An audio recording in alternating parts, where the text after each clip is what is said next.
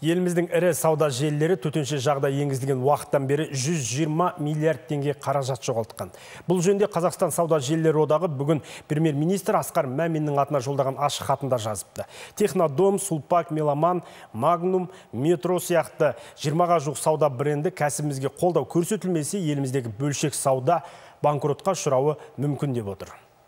Еліміздің 9 өңірінде 69 бөлімшесі бар Магнум желісінің табысы карантин уақытында 50%-ға төмендеп кеткен.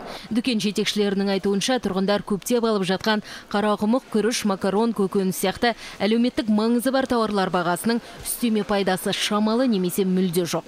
Сондықтан олардың көптеп сатылуына қарамастан, бұл айтарлықтай табыс әкелмей жатқан көрінеді.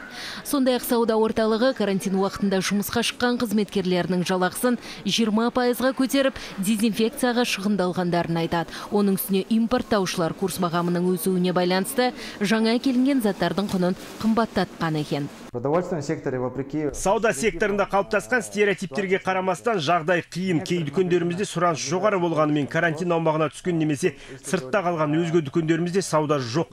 Табысымыз нөлге тең десек те болады. Ал шығындарымыз шаш етектен. Тек бір санитарлық талаптарды орындауға 400 миллион теңге жұмсадық.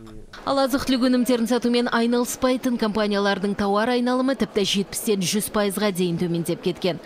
Айналымдағы ақшаның жетіспеушілігі қызметкерлер жалақысының төленбеуіне, банк және тауар жеткізушілердің алдындағы міндеттердің орындалмауына әкеп соғады дейді кәсіпкерлер. Олар ашық хатында карантин 1 мамыр күні аяқталса да, дағдарыстан шығу үшін 6 ай уақытқа қажет екенін. Ал бұл аралықта сауда айналымы тағы 400 миллиард теңгеге шығынға батуы мүмкін екенін ашып айтқан.